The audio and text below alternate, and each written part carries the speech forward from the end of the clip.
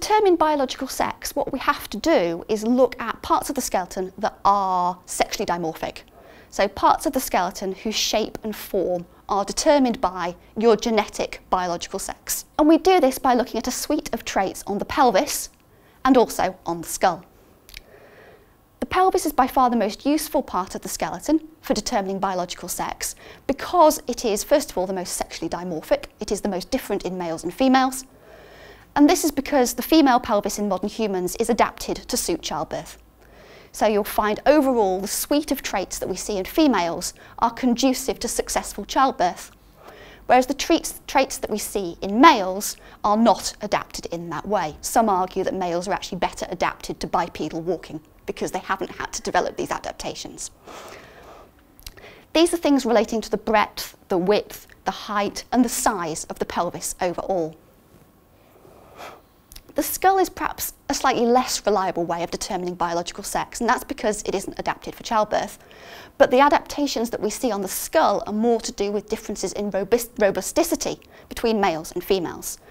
So you may be familiar with the fact that biological males generally have stronger, larger muscle bodies than females.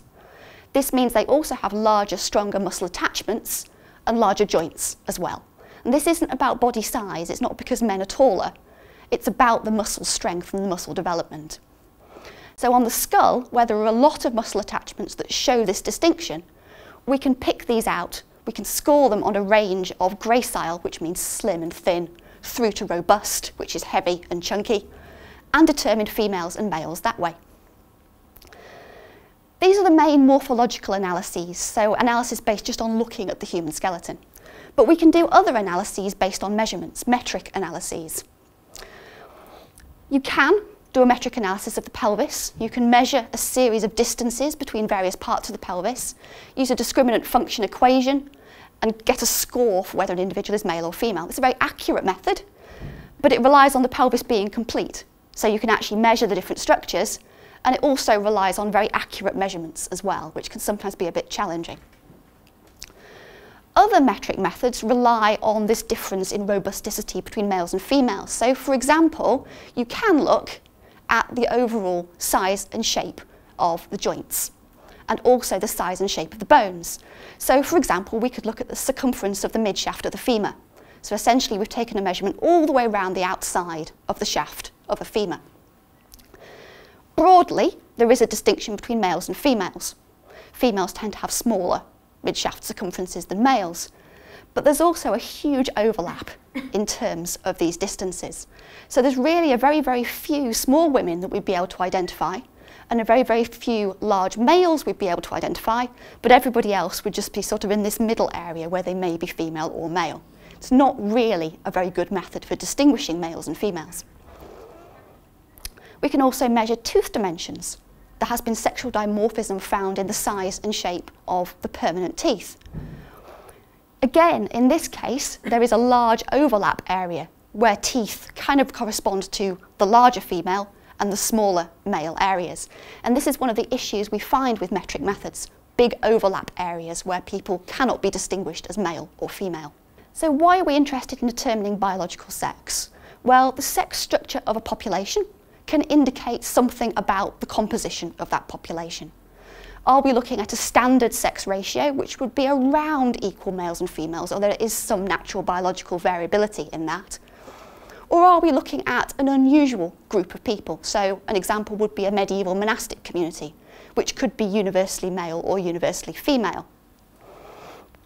We may be looking at a military population, which in many contexts tends to be a much more prevalent male population than a female population. So there's something that can be determined about the composition of that particular group. We also use sex as a way of exploring other aspects of osteological data. We can explore mortality by sex to look at differential mortality between males and females. One of the key issues there being the potential to pick out the fact that females may die younger because of dangers associated with childbirth.